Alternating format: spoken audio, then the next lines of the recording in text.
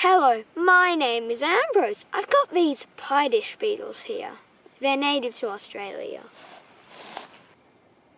They feed on rotting, decaying material, and they get their water from the food they eat, some dung of animals, and possibly their flange, as some dew might materialise on it.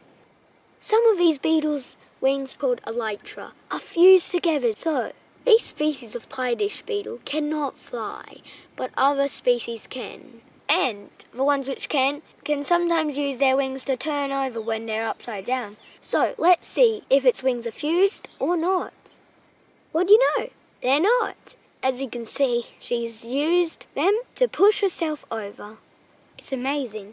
Sometimes these beetles, instead of the wings, use vegetation to flip themselves over by grabbing sticks and pushing themselves over. Sometimes rolling a bit onto leaves and pushing themselves over. Mostly anything which is on the ground. And they're very fast when running.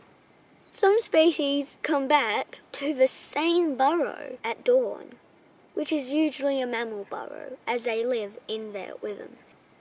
Their predators are redback spiders and other spiders, scorpions, ground beetles, and ants. But they can protect themselves with their hard exoskeleton. And the flanges or rims protect the underside of the beetle from predators, sheltering the head and legs from attack. If one side's being attacked, the beetle will tilt its body, covering the side with its flange. Pie-Dish beetles can also bury themselves in the sand, with the edges of the flange lying flat against the ground.